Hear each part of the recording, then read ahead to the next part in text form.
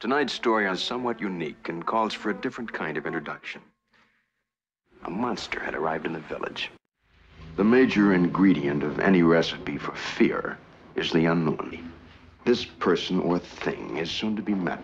He knows every thought. He can feel every emotion. Oh, yes, I did forget something, didn't I?